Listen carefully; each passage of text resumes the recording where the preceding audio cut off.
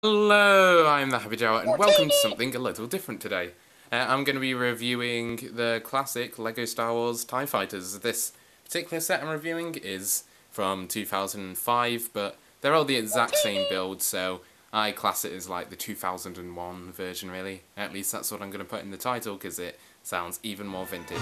But this is that particular set because it comes with the light up Darth Vader and classic TIE pilot. But then I'm also lucky enough to have two more of the same TIE, because I also got back in the day the classic TIE Fighter collection set that came with two TIEs, TIE Advance of Vader and then a weird like made up robot TIE Fighter. So I'm really glad that I got all these sets back in the day. I actually had to rebuild these, like collect all the pieces individually from a parts list from my several LEGO shoe boxes and bins.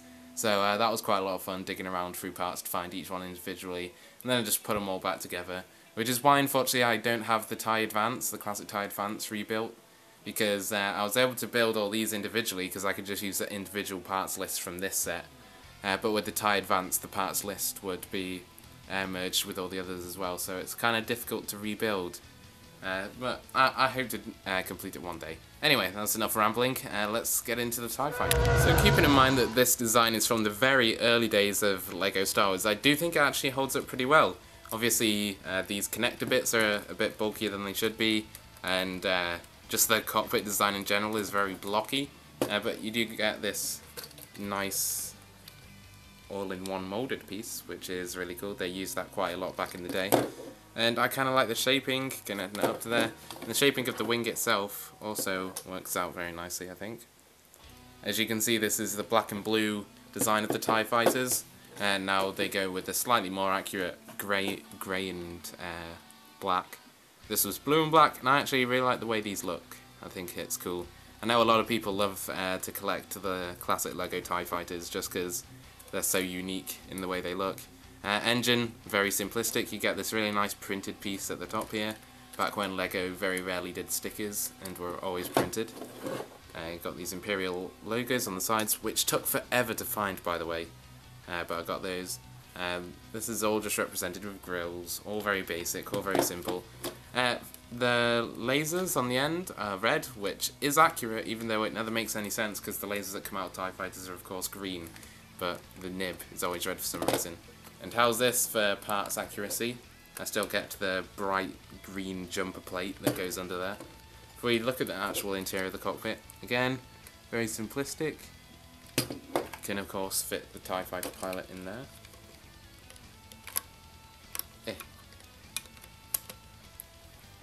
Like so. He has the basic control panel that's been used for years. And he fits pretty snugly in there, and it's cool putting this down. Like so. Now with the actual connectors, you will notice that it's pretty wobbly, pretty shaky. But at the same time, these are not going to snap off really, I don't think. And if they do, I don't know if this is an intentional play feature, but they're just connected with pins, so you could simulate one blowing up, which is pretty cool. This is the part that holds it together. It's the same on both sides. I appreciate their shaping as well, like sealing that gap together, as so. I really sort of think for at the time they nailed it really. Like you can immediately tell what it's supposed to be. Of course, the TIE Fighter is a very iconic shape anyway. The cockpit's probably a bit too big, but other than that, ignoring the LEGO blockiness, I think it does work out really well. One of the two minifigures we get is the TIE Pilot, and we get a standard Stormtrooper helmet molded in black, which is really cool in itself. As you can see, very minimalist printing, like no printing on the actual face part, just these Imperial emblems. So they don't differentiate the visor in any way. But they weren't really into like fine printing on helmets back in those days. Nice printing on the torso though. No leg printing obviously, because again, it was very sparing back when this was made. And I don't know, it's very simplistic, but I do love the look of these guys. You can tell what it is again. As far as the underneath the head goes, you just got a plain brown head. I don't know, it's kind of interesting, but it's a cool piece to have because I think these are probably very rare, these plain brown heads. The second figure we have is Darth Vader, but not just any normal Darth Vader. Light up lightsaber Darth Vader. That's pretty cool. You light him up just by pressing the head in. The lightsaber hilt itself is obviously not removable, just sort of this leathery, fleshy amalgamation at the end. But the actual hilt itself kind of looks cool, and that's just a basic stud attached to the bottom there. So that's quite interesting. There's no articulation in this wrist, which means he's sort of holding it at this funny angle. And there's this little outdent here so that you can't push it past the waist. I'm not sure why that was done that way, but I don't know. Maybe if you spun the arm so far, it would rip a cable or something. That's probably why. This arm is removable, however, and has normal articulation. It's just a normal Lego arm, except with this weird indent under the armpit, which is kind of weird. Don't know what that is. The legs are also not removable. You've got the basic classic Darth Vader printing on, which works just fine, I think. And frilly cape, which cannot be removed or replaced because the head cannot be taken off either if we remove the helmet. The head is attached on because that's like the button to activate the light up lightsaber. On the head printing itself, I really love that face. It's just classic Lego Star Wars, sort of has a sense of humour about it. It looks like he's just woken up and is just super dazed and confused. I think it's great.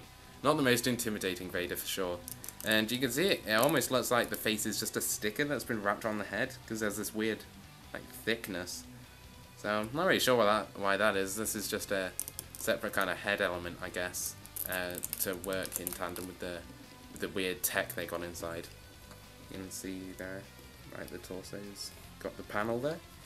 That's kind of interesting. And we of course get the classic Lego Vader helmet, which I can't believe they were using for as long as they did because it looks pretty dated nowadays. So it was about time that got an update last year, I think it was. So yeah, really cool minifigure, and I'm glad I own him.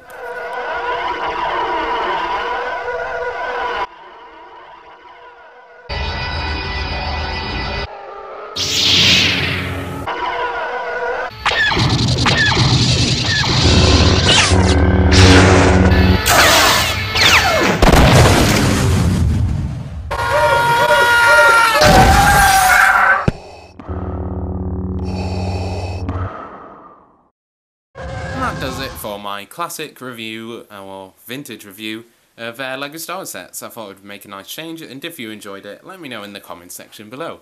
Also, let me know if this is your preferred tie design or you prefer the most recent ones. I think the Force Awakens one really nailed the tie look. Unfortunately, it's like ridiculously overpriced, but yeah, I don't know. I'm happy to own these classic ones.